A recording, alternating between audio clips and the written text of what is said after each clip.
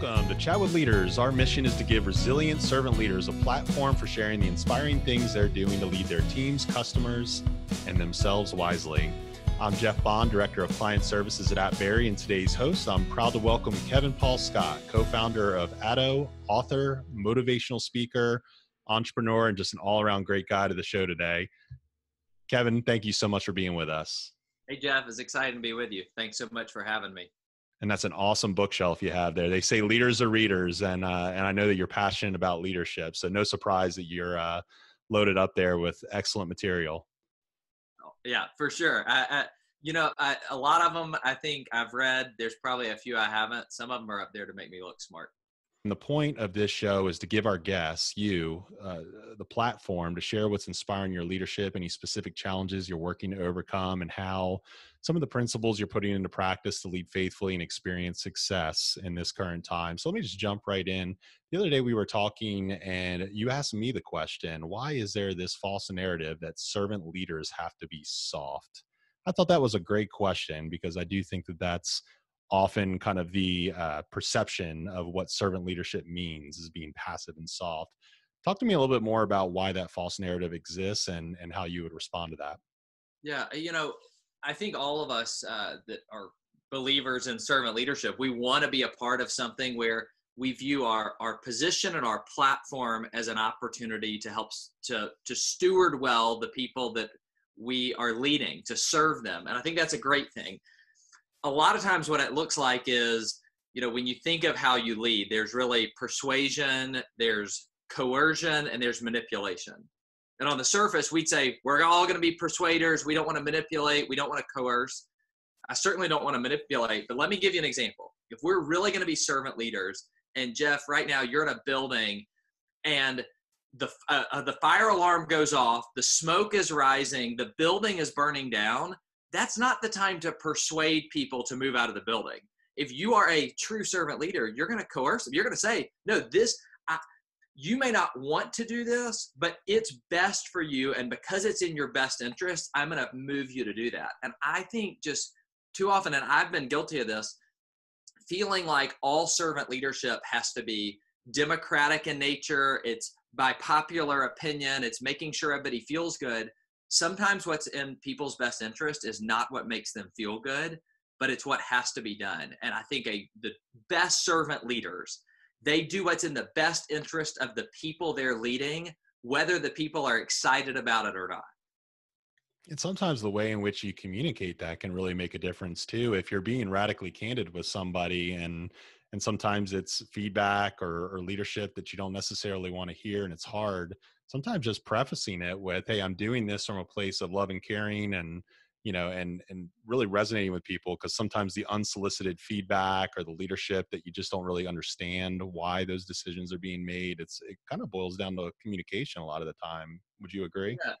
Yeah, completely. I think, when you look out at the landscape and if you're really trying to make a difference in the world, if you're trying to lead people well, if you're trying to serve your customers well, sometimes as servant leaders, we can be soft in saying, well, I don't want to hurt my employees' feelings. I don't want to hurt this person's feelings. But if they're not doing what they've got to do, you're not doing them justice. I never heard this before. I heard it a couple of weeks ago, this Winston Churchill quote that I think was awesome. He said, sometimes it's not enough to do what's best. We have to do what's required. And I was like, wow, because so often it's like, well, they're really doing their best. Well, no. Sometimes we've got to do what's required, and that may mean pushing some people. And by the way, I'm not telling you that I'm good at this all the time. The reason that this tension is in my mind right now is because I think as a servant leader, I default to wanting to be on the softer side of things. And in most situations, that's good. But sometimes a real servant leader's got to make some tough decisions, have the hard conversations, because it's what's best in the end result.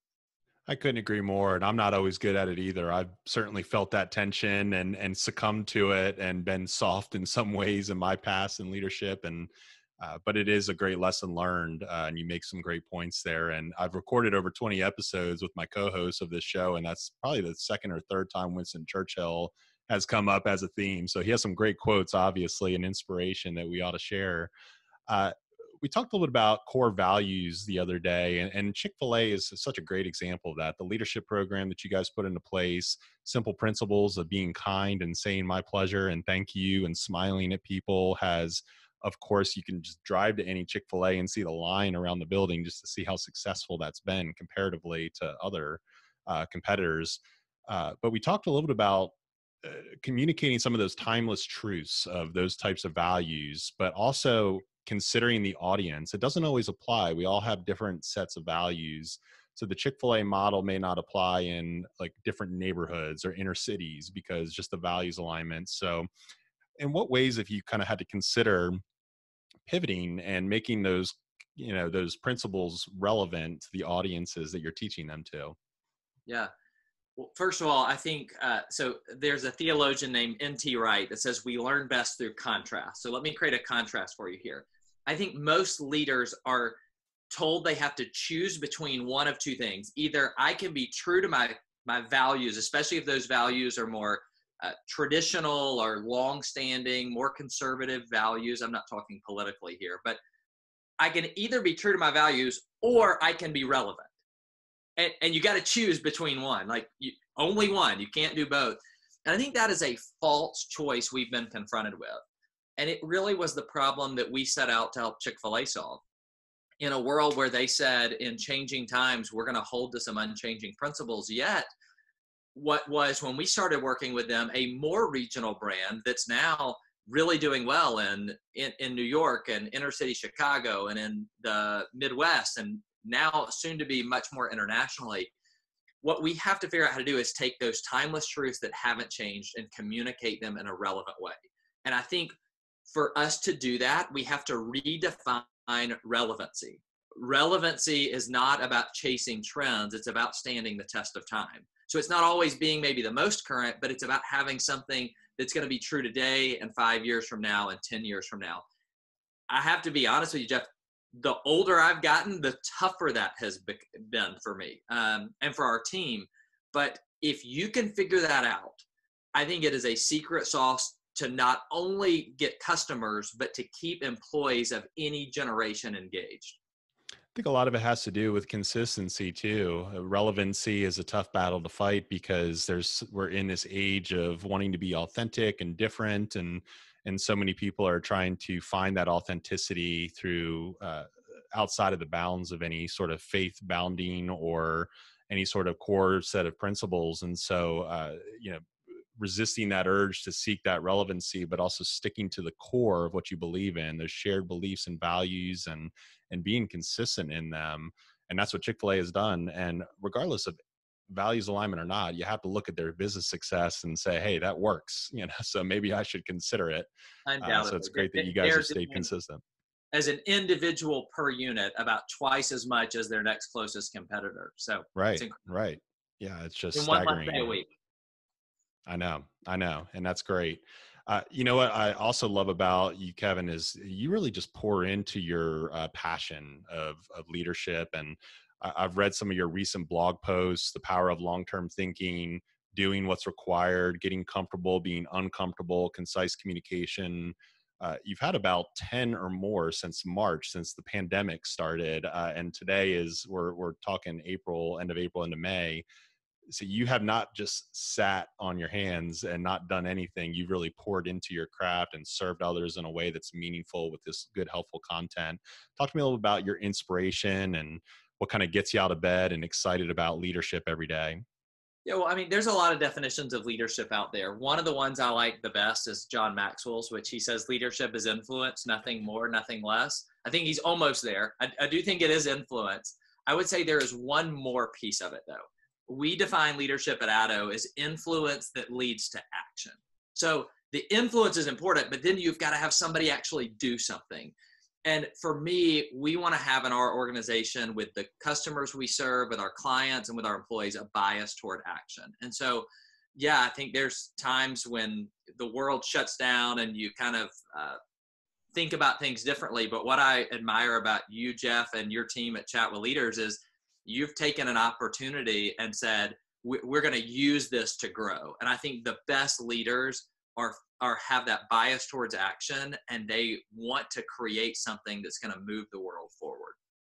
Well, thank you for the kind words and the affirmation. I felt the same way about you, Kevin, and I've been looking forward to this chat so that we could really dive into that. And I look forward to further conversations. We're going to close the show out just to be a good steward of our listeners' time, but close out with a call to action. What would you say to leaders right now in terms of the actions that they're taking to help navigate a really uncertain time that we're in? Yeah, I think right now in an uncertain time, it's all about perspective. How do you see things differently? This gives us a chance to look at things in a different way that may be zooming out or kind of focusing in on an area. But perspective is the most important thing, because the way you view things changes how you do things. And we may go back to work and our employees are the same, our team is the same, our customer is the same, the P&L is the same. But if we can go back into our situations with a new perspective, it'll change what we do. And if it changes what we do, we can get radically different results. So I think this is a time, podcasts like this, books, it's all about changing our perspective. I think perspective's a big word, and I've talked to so many people that are gaining new perspective. Sometimes it takes a crisis or adversity to get to that point of reflection, but it's certainly something to be in an odd way thankful for. So, and I'm very thankful for you being on the show, Kevin. If people wanted to learn more about you or ADDO, how would they get in touch? Yeah, probably the easiest way is just my website. It's kevinpaulscott.com. There's a link to ADDO there as well. If they need leadership opportunities for their organization, ADDO is a great place. I have a few books out they can find at ADDO, or definitely follow me on social media. Everything is Kevin Paul Scott. I don't go by all three names in real life, but Kevin Scott was far too common. So Instagram, Facebook, Twitter, at Kevin Paul Scott. Love it. Highly recommend it to the audience. I'll close out now and say, visit us on chatwithleaders.com. We'll be posting this show and all the notes and a little bit more about you, Kevin, and your website there so that people can link up. We'll also post that out through our social media handles. You can email myself, Tim, or Chris, my co-hosts, at info@chatwithleaders.com if you have any suggestions on how we can improve and add more value to the show. Kevin, thanks again for your remarkable leadership and your gift of time. Thanks for having me, Jeff.